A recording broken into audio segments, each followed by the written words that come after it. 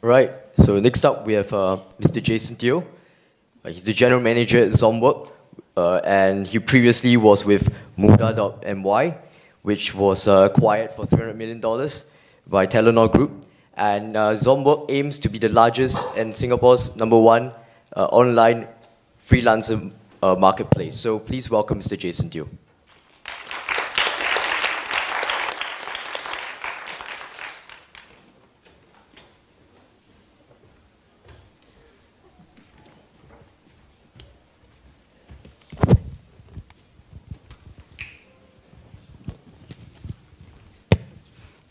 Hello, good morning, everyone.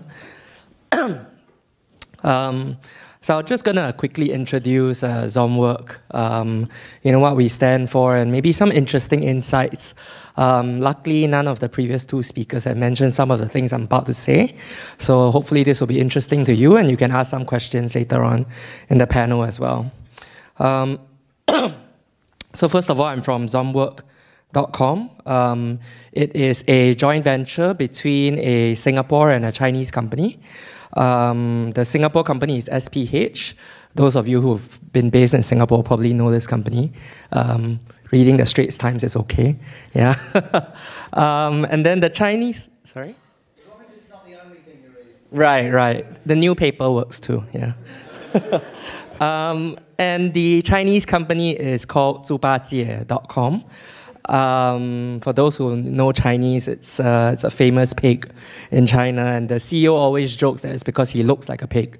Yeah, so they hire people at my figure in the company. Yeah, it started 12 years ago in China.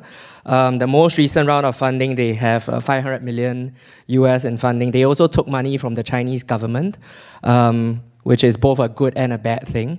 But quite a bit of money, and last year they came to Singapore wanting to expand out of China.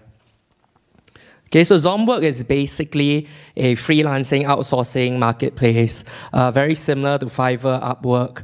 Our key difference is that we focus on Singaporeans, because we believe that technology is not really the key problem in this business. I think the key problem is service. The key problem is interaction between the clients and the vendors.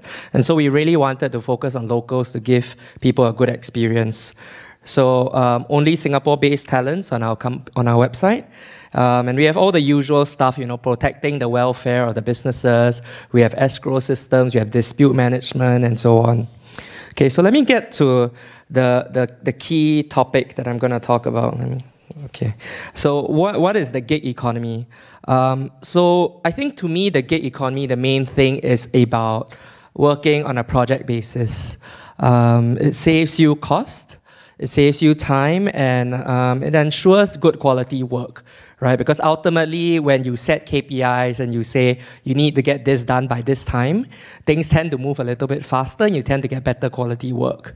Okay, so we have this concept that we call the gig mindset.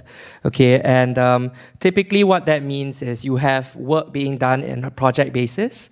Okay, so you have a project manager who works with freelancers. And the interesting thing about freelancing is that it doesn't actually have to be from people outside the company. Right, so I'm going to tell you a story about what we did at Muda. I only realized, actually, because I was in this company for 8 years, which is a lifetime in the internet industry, but I only realized after I left that this wasn't really the norm. Right, so this company, Muda.my, was the #1 classified site in Malaysia. We had about 1 million visitors come to the site every single day, right? 1 billion page views a month, so relatively nice size for the size of Malaysia. It means easy in Malay, so a very easy name to remember.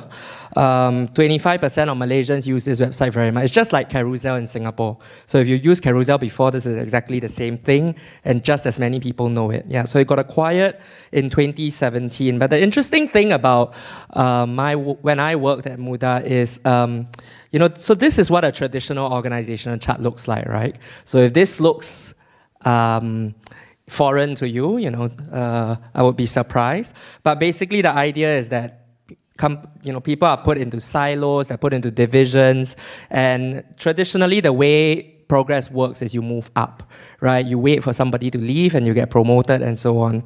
And what happened at Muda is we had project basis, right? Maybe it's because we were a tech company, I'm not sure. But what actually tended to happen is we would have like one, let's say React, JavaScript expert, right, at the forefront of what he's doing. And what actually happened is that he would work on project A for like a month, and then he would change to project B, and then sometimes he will be working on 3 projects at the same time, right? And this is really interesting because it ended up giving us a lot of flexibility. So sometimes projects don't work, and we would just cut it, close it. And then what happened is that they would then move on into project B and project A and so on. And so we actually had a workforce that was internally flexible, right? So I thought this was the norm, but apparently not. And so what happened was, as a leader of one of these verticals, I was doing appraisals every month. That sounds like a nightmare, but that's really the only way this can work. Because if this person is working for me on project A, right, I need to appraise his work in project A, and then somebody else is appraising his work in project B, and so on and so forth, right? So this actually ended up becoming a certain mindset that we had. So we had 2 different groups of people. We had generalists, who were the internal existing staff. They would rotate in and out of projects on need. They would be very flexible, working on many, many different things. And then we would supplement on and off with new staff in very specific things, right? So if we needed a data scientist, for example, who is an expert in very cutting-edge technology, we would supplement that with hiring a freelancer, hiring a new person, maybe with specific skills. And then once the project ends, they would leave, right? So we were doing this non-stop. It was a very constant way of doing, and everybody in the company was used to doing this. In fact, we got so used to doing this that we stopped putting people in teams, right? Because teams sounded a little bit too permanent, and we created a word called cloud, right? Because clouds form and disperse all the time. So it was a made-up word, but the whole point was to tell people you need to change your mindset. Okay, that's how things are going to work in this company.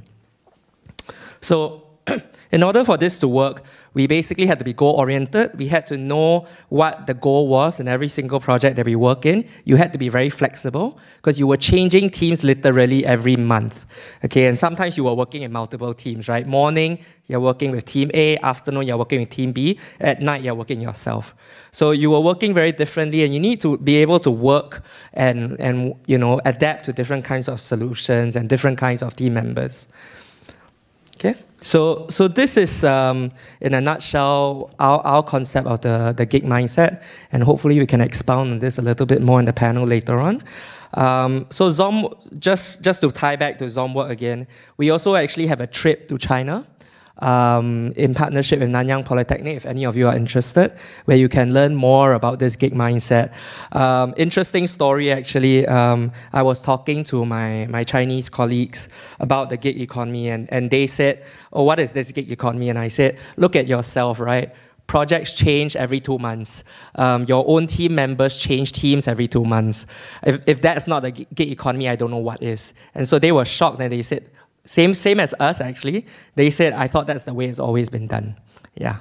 So we also have a conference in September, 6th of September, in conjunction with NTUC. So if you guys are interested in learning more, in continuing to extend this conversation about the future of work and what it means to be part of this gig workforce, feel free to join us as well. Yep, that's all we have. Thank you very much.